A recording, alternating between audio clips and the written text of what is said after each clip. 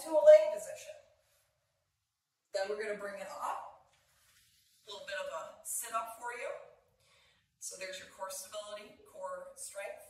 You're going to take the opposite leg and put it underneath the opposite knee. Now, what you want to see for this is your knee pointed straight forward. You don't want it to be out here like this. You want it to be nice and tucked in. So that's where your hip mobility comes into play. We're going to go up onto our knee, nice and slow. Notice that I still have that angle in my leg. That is fine. That's part of the steps. So you're going to straighten that leg out. Now you're in almost a lunge position. And then we're going to stand up nice and slowly. Not necessary, but I do like to do a little balance at the top here for a little extra challenge.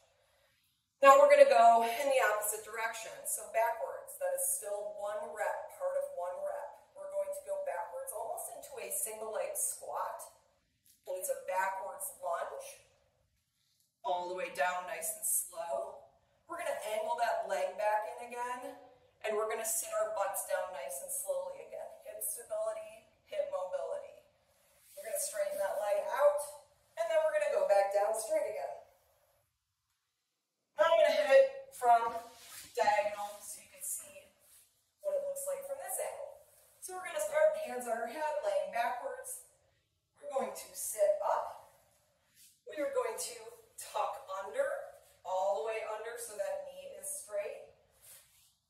We are going to raise up onto that knee, straighten that leg out, up into a single leg stance. A little balance at the top there. Now the opposite direction, we're going backwards.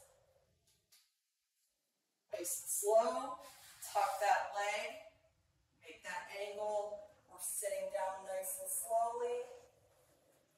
We're straightening that leg out and then laying back down again.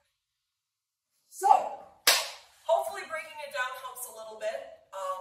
Please take your time with this one.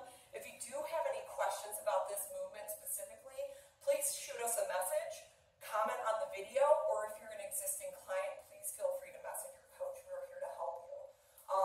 So hopefully you enjoyed our first movement of the month. We have another fun one coming up via Johnny, and she'll be taking over for the month of September.